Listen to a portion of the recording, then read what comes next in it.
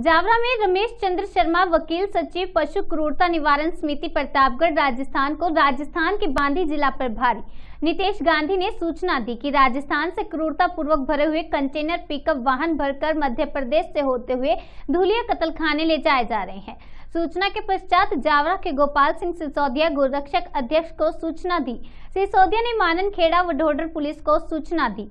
इस पर माननखेड़ा चौकी प्रभारी नागेश यादव मेबल के साथ माननखेड़ा टोल नाका पर सूचना अनुसार वाहनों की चेकिंग कर रहे थे। चेकिंग के दौरान 3 पिकअप वाहन पकड़े गए, जिसमें डबल पार्टीशन में 64 गोवंश जब्त कर इन तीनों वाहनों के ड्राइवरों को भी गिरफ्तार कर लिया गया है। इस प्रकार कुल 114 गोवंश को ग्राम ढोडर स्थित कामधेनु गौशाला में गोवंश को उतारकर गौशाला समिति के कोषाध्यक्ष मोतीलाल माली की सुपुर्दगी दे दी गई है। पुलिस द्वारा विस्तृत जांच की जा रही है।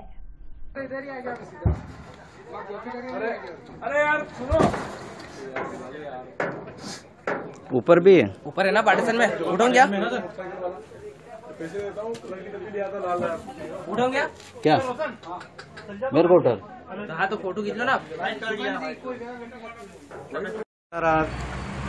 ये राजस्थान से 4 कंटेनर गोवंश भर करके धुलिया महाराष्ट्र कत्लखाने जा रहे थे।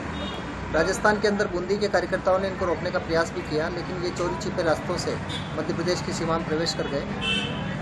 इसकी सूचना मिलने पर यहाँ पर गौपुत्र सेना के कार्यकर्ताओं को जावरा सूचना दी गई और पुलिस अधिकारियों को सूचित किया गया। ढोडर पुलिस चौकी प्रभारी ओपी यादव साहब को इस बारे में सूचना दी गई एवं इससे पहले माननखेड़ा चौकी में भी सूचना दी गई। माननखेड़ा चौकी प्रभारी ने एक कंटेनर पकड़ा जिसमें 45 गोवंश को निर्दयतापूर्वक ठोस कर भर रखा था और एक पिकअप आई जिसके अंदर 5 गोवंश को ठोस कर भर रखा था। पुलिस ने मध्य प्रदेश गोवध प्रतिषेध अधिनियम के तहत मामला पंजीबद्ध करके कंटेनर को जब्त किया है और माननखेड़ा चौकी प्रभारी मिस्टर यादव ने एक आरोपी को गिरफ्तार किया और एक आरोपी अंधेरे में भाग गया था। वाहन कितने थे?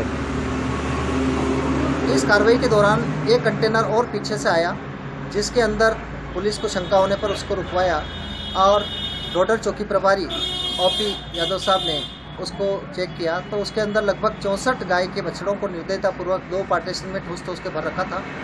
ढोडर पुलिस थाना रिंगनौर ने गो प्रतिषेध अधिनियम 2004 के तहत मामला दर्ज करते हुए 3 आरोपियों को मौके से गिरफ्तार किया और जब्तशुदा गोवंश को यहाँ पर ढोडर गौशाला के सुपुर्द किया गया।